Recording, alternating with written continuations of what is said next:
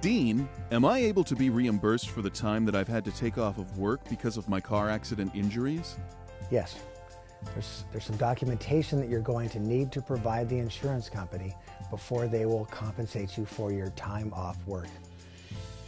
You've got to have your doctor authorize your time off work and relate the time off work to the injuries you sustained in the accident. That's number one. A doctor has to support your time off work.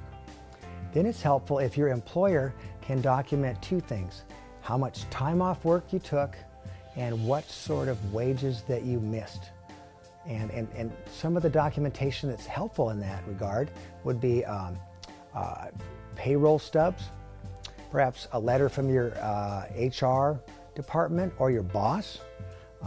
Those tax returns can be very helpful in terms of showing what you make on the job.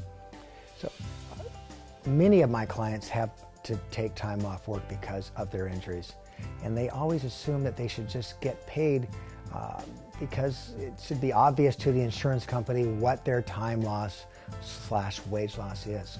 You've got to have the documentation.